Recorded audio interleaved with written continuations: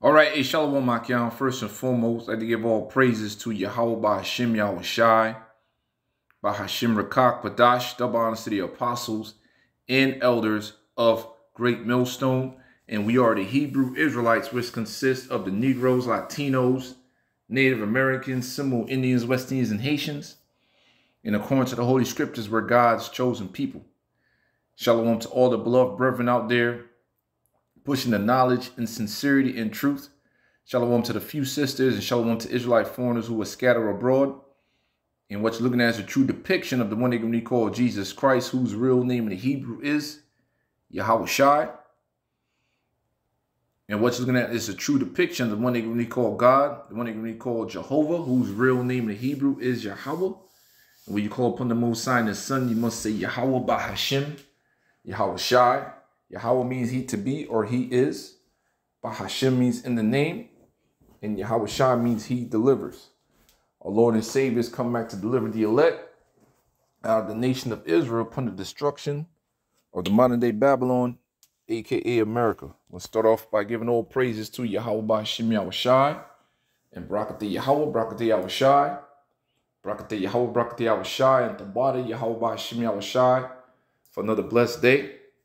Tabata Yahweh by Hashem Yahweh Shai for the apostles and elders of Great Millstone.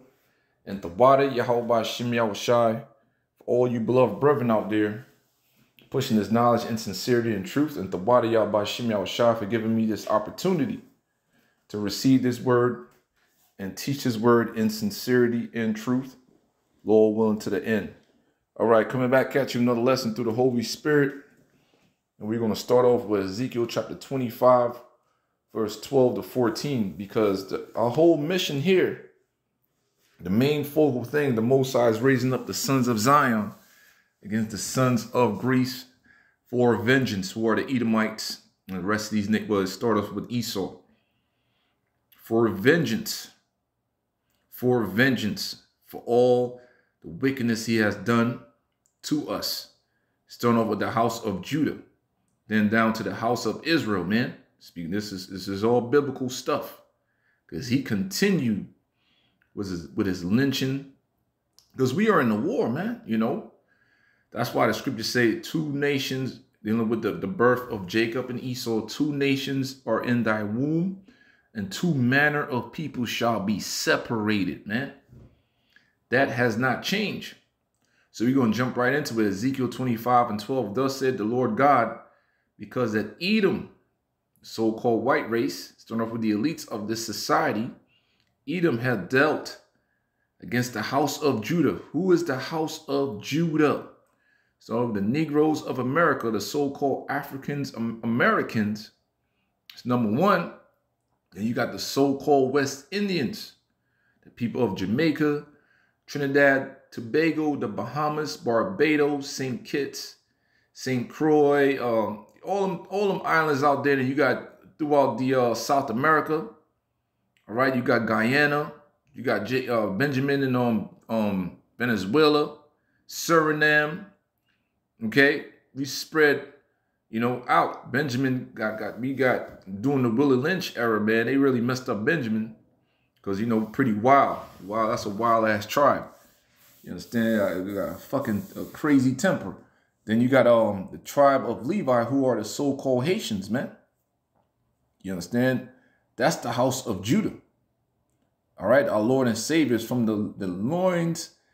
I'm sorry, it's from the tribe. It is evident that our Lord and Savior, Slakia brothers, sprang out of Judah, so-called Negroes. So the Messiah, HaMashiach Yahweh Shai, is a so-called black man. All right. So man, the Lord is raising us up to take vengeance through spiritual power, man. We're not out here grilling you, you devils, and I am not doing a damn thing to you. If the Most High used me to be his battle axe and weapons of war, I'll be grateful as hell. Because the energy he's going to give his men is not of our own. We get brothers work out, brothers into the, martial arts and all that. That's what we is. We are the sons of Jacob. And as a man, you should know how to defend yourself, man. Plain and simple. All right? So, it ain't for us like, oh, man, I'm going to go out here and I'm not doing nothing. The Most High is going to do all the work, man. All right. Edom had dealt against the house of Judah by taking vengeance and had greatly offended and revenged himself upon them. Therefore, thus said the Lord God, I will also stretch out my hand upon Edom and will cut off man and beast from it, and I will make it desolate from Teman, and they of the Dan shall fall by the sword. Okay? Man, and that's the Lord. Oh, man, this is the Bible speaking. And I will lay my vengeance upon Edom by the hand of my people Israel, and they shall do in Edom according to my anger, according to my fury, and they shall know my vengeance, said the Lord God, Yahweh Ba'ashem Yahushai. Now peep this. According to reasons, black people were lynched. According to the Equal Justice Initiative's report of reported lynchings. John Stoner was lynched in Dawes, Louisiana in 1909 for swinging the white man who killed his cow. Frank Dodd was lynched in DeWitt, Arkansas in 1916 for annoying a white woman. Ernest Green and Charlie Lang, both 14, were lynched in Shibuda, Mississippi in 1942 after a white girl said they were threatening. Oliver Moore was lynched in Edgecombe County, North Carolina in 1930 for frightening a white girl.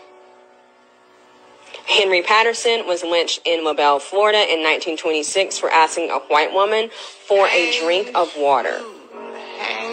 Elizabeth Lawrence was lynched in Birmingham, Alabama in 1933 for reprimanding white children who threw rocks at her. Jesse Thornton was lynched in Laverne, Alabama in 1940 for addressing a white police officer without the title Mr. A black construction worker was lynched at Camp Blanding, Florida in 1941 for insisting that a white co-worker return his shovel. Reasons black people were lynched. See that, man? And these things have continued throughout the ages, especially with police brutality. No man perish being innocent, but the Most High has shown you this man still has hatred for you. This is not our rest. So the Lord is raising up the sons of Zion. Let me find it real quick. Against the sons of Greece. That's why you're here, brother. This is not something to take lightly. You know? Gotta remember the mission. We on the mission. Regardless of what the fuck is going on. Regardless of what happened. We still on the mission. And the Lord is the judge. I fear him. I fear Yahweh Shai, man, and I'm going to speak the truth 100%.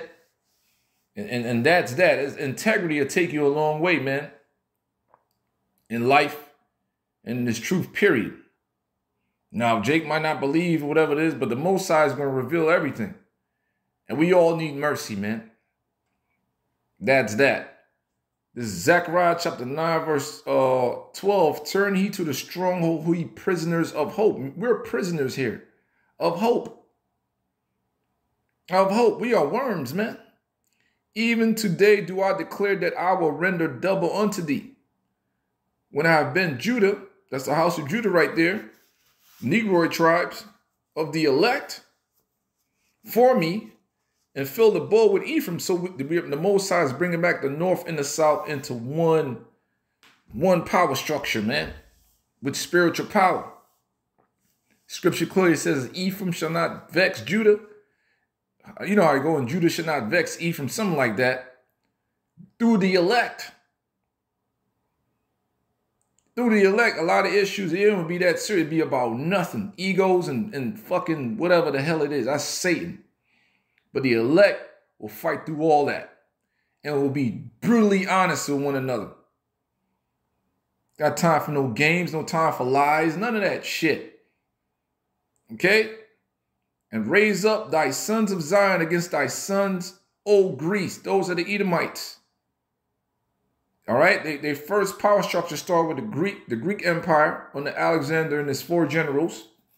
Started with Alexander, but the power went down to his 4 generals. And the Roman Empire came back, pretty much came up right after that. And then after that, the Dark Ages, not well, you had the Antonine dynasty and led into the Dark Ages. Well, Jake came back into power, but Esau ultimate power during the Renaissance period, the mid 1400s, the late 1400s, and we at the height of his rulership. When he met his height of his rulership, now he's on his way down. He's on his way out after the late 1960s, man. So it's a circle in the drain. So the Lord is raising us up, man. Not to be at each other's throats and doing some bunch of fake ass, punk ass shit. We are in the war. Okay? So the Lord's going to make us his weapons. All right? And the Lord shall be seen over them, dealing with the chariots, and his arrows shall go forth as lightning. Those arrows are the laser beams and lightning bolts, man. And the Lord God shall blow the trumpet and shall go with the whirlwinds of the south, the ram's horn. So a great fucking time is coming, man. And I'm going to say this, man. The Lord be showing me, I be on the road a lot because I'm a trucker. And sometimes I look up, the Spirit be like, look up. And they be right there. And I see a flash of light. You be like, no way. And then I got to pay attention on the road. And I look back up, it's not there because there's a lot of planes out here. I was like, oh, wow, man. The Lord is dealing. Then I see a lot of spiritual numbers right after that. 144 and license plates on trucks. Like, oh, shit. The Lord is dealing, man. The Heavenly Father has given me an opportunity to have a chance here. Let no man take thy crown. The hell? Anyways, and it says, and shall go with whirlwinds of the south, and the Lord of hosts shall defend them. So we're going to be defended, man. And they shall devour and subdue with sling stones, and they shall drink and make a noise as through wine, and they shall be filled like bowls as the corners of the altar. All right? So pretty much, the Lord is raising us up for this particular reason. He's going to use us to take vengeance on our enemies and take back our planet and have joint heir rulership with HaMashiach Yahushua, man. Isn't that beautiful? So I'm going to close out with Obadiah. And Lord willing, be part of that number, That's the ultimate goal here. Obadiah 1 and 10, it says, for thy violence against thy brother Jacob, shame shall cover thee, and thou shalt be cut off forever. See these lynchings, and check out this book called Without Sanctuary, man. If you have a chance, or buy that book. I used to have that book. So I fucking motherfucker stole my bag years ago. I'm still salty about that shit, man. But anyhow, in that book, we got the information from our apostles and elders. In that book, man, not only lynched us, they burned us. They barbecued, man. It was fucking chopped our rods, all types of shit you devils did, man. All right, stone up the house of Judah, and man, we already know about what you did to the northern brothers. You did some fucked up shit over there too, man. I'm not excluding our northern brothers and sisters. My God, but we understand why. So now your turn is coming, man. Your turn is fucking coming, man. So giving all praises to Yahweh Shem Yahushai, Shalom.